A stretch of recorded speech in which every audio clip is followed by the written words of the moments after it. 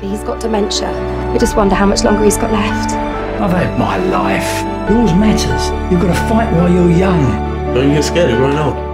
Why would I? It's a privilege denied to many. Hello, I'm here with the star of new movie Remember Us, Rob Trent. Remember Us is a brand new British drama about dementia, and it stars the brilliant Rob Trent, who joins me now. Rob, it's great to meet you. Nice to meet you. First of all, you don't look nothing like your character today. That's good. It's a worry if I was. Yeah, you left the flat cap at home. Yeah. Rob, let's talk a bit about your character and the themes of the movie. Well, the character basically is someone who's suffering from dementia and the progression of this disease throughout the film. And at times you think he's probably not aware of it, but there you start to see the changes in the character's attitude and conversation and the way he's looking at people and events in there. And generally it's one of those things that with the other side of it, which is the prejudice side that comes through. The character himself, you first think, is a miserable git, you know? And everyone says, that's right, Rob, you didn't have to do anything, did you, really? You just be you.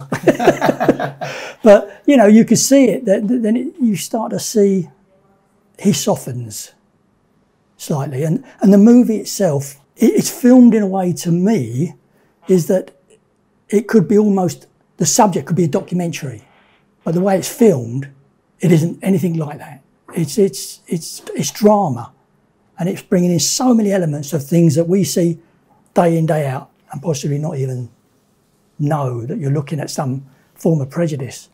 It's, you know, it could be just a comment that sparks off so much, you know, so many problems. I can confirm I've met Rob and he's not a miserable git.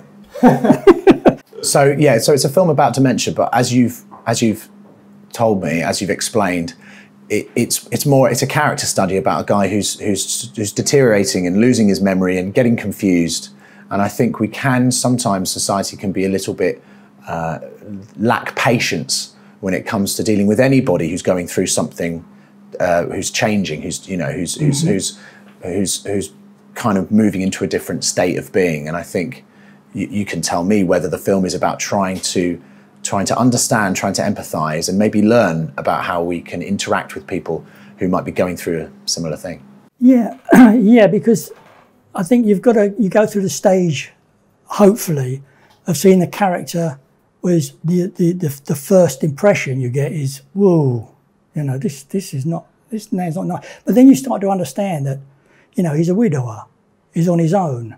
So any changes that are going on are possibly not understood totally by the character, by Mr. Miller, because he doesn't understand it.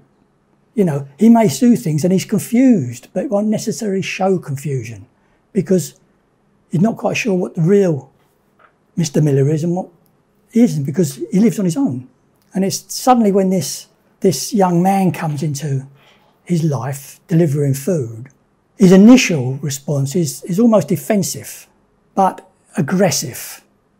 And possibly that's how he's led his life, because certain things you won't understand, and it gets quite scary to think that sometimes you're confused, but you can't talk to anybody about it because it will sound odd. Yeah. How did you prepare to play a man who had dementia? I suppose I went back to my family, who my mother showed early signs of it, and luckily she didn't go through a whole long term. But I can remember, you know, going to see her and being welcomed, hi, and then through the conversation, suddenly realised she's not talking to me. She didn't know I was her son, and she told me to go and see my mother because she might be worried about me. And then I found that very confusing on how to handle that. And I can see how people find it difficult to handle any kind of mental problem. And that they've changed, their whole personality has changed, but they go in and out. Yeah. And that's what I hope to portray there, that I go in and out. You think, is this a moment when he's him, or is it a moment when he's somewhere else? Yeah. And it's just research as far as I could do. but taking it really going back to my own experiences of family. The UK film industry has a rich history with social realism, with like Ken Loach and Mike Leigh and directors like that. And now we have Remember Us. And do you hope that it has that realistic, earthy British quality, obviously feeling contemporary as well, but hopefully it follows in the tradition of the kind of films that we used to make really well? Yeah, I think it will cross boundaries on this one as well. I mean, I think the development of this, how you see it roll along, you start to say, yeah, I want it to be real, I want it to be gritty, which it is. But there's all sorts of different things come into it. You're not just going along this old man who's a miserable so going through this, deteriorating to the end. Suddenly there's all storylines going on around it. And they're all being fed into it. So suddenly you start to see the connection all the way through. And the finality of it at the end, you can see where everything suddenly comes together. And so, yeah, I hope it is, and I think it will be, because we all felt the characters. We all felt the same things about the subject. And I think every actor and all the crew that came into this had a passion about the subject of dementia and that kind of thing. So yeah, I think it will do. So you star alongside two brilliant young supporting actors. You're a little bit older than them, Rob, so obviously you're as the wise sage, the veteran on set. I will be very careful with my wording now. Did you give them any advice? Was there a nice, did you sit them down and say, hey kids, look, it's a tough business, this business, you know, you've got to have a thick skin.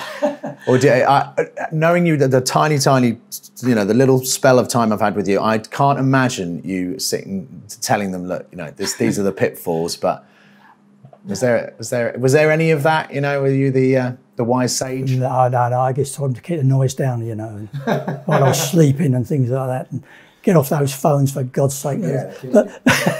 But no, really, they are amazing. You know, Faisal and Emma were really amazing, and they took their characters so seriously. I mean, but they gave input. I mean, I went out there and did what I did, but they wanted to put input into it to say, look, do you think this is right?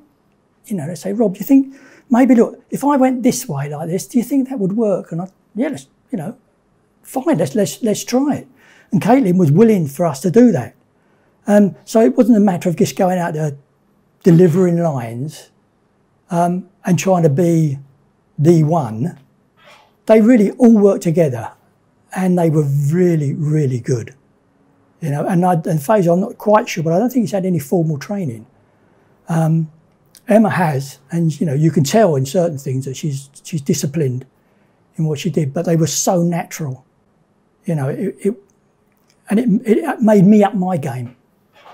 You know, but you know, to tell them anything, no, they just say, Rob, do you want to sit down? Or you say, no, I'm not. Yeah. I'm not the character like this. I could still stand up here at the moment, but they were very caring, you know, and everyone on set was really, they cared about each other. I've always wondered that, I've heard this in the past when you hear someone say they describe another actor as being generous, and I thought that doesn't make any sense to me. I thought it was quite pretentious. And then what I realised is a generous actor is somebody who's giving you something to react off, right? So they're not just phoning it in, they're constantly really drilling down into the character, so you have something to bounce off. Is that a kind of fair assessment? Yeah, it is. And I mean, you know, we do a number of takes, as you know, and each one you start to progress. You start to feel that from the other actors. And so when we were in certain scenes, they were quite emotional.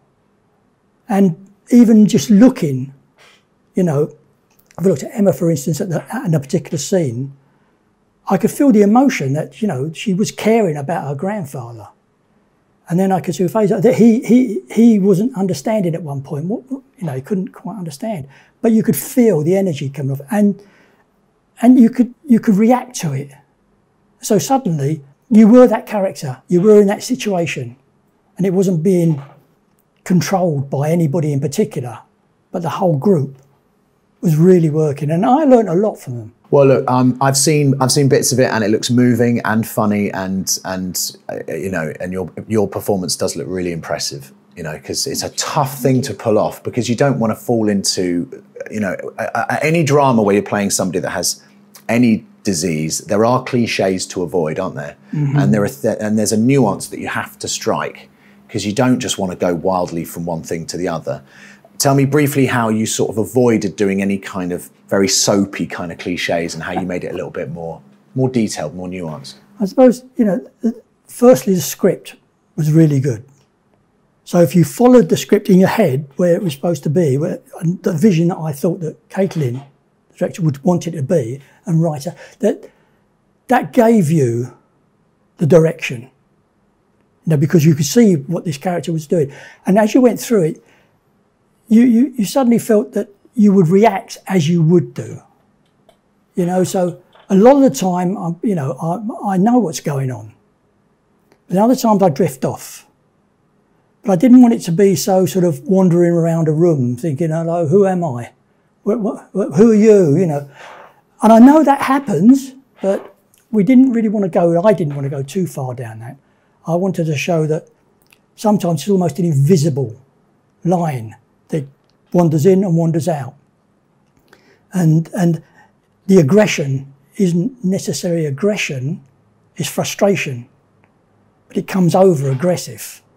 And this, you know, generally, as you see the character mellow a little, because he starts to understand he's actually giving something to somebody. And then he will snap about something simple. That's when I think, hopefully, people will understand that that's how it works. You drift in and out, and at times you're in reality. Well, nobody will be drifting in and out of the film when they see it. I'm sure they'll be gripped from the very first minute. And just finally, what's your, in between takes, you know, when they're setting up the lights and you know there's a bit of a wait, what's your favourite thing to do to pass the time? Crossword, bit of knitting, sleeping, you know, napping's always a great way to pass the time. It is, yeah. What do you like? What would I find if I wandered on set in between takes? What would I find Rob doing? Learning my lines. It's that close sometimes, believe me. Because it goes in and goes out. So that's probably an early sign. But I mean, they're saying, that's what I got to know. I want to know where I'm going to go from this. And that's it. I'm normally quiet somewhere. It's a fabulous movie. Good luck with your brand new movie, Remember Us. Can't wait to see it. Thank you, Jane. I've had my life. Yours matters. You've got to fight while you're young. Don't get scared of growing old. Why would I? It's a privilege denied to many.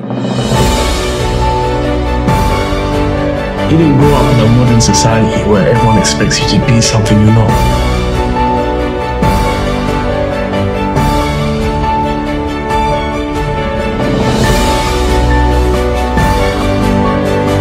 You're meant to be my mace. You're meant to have my back. Where you are, where you're from, don't let anyone see you fall.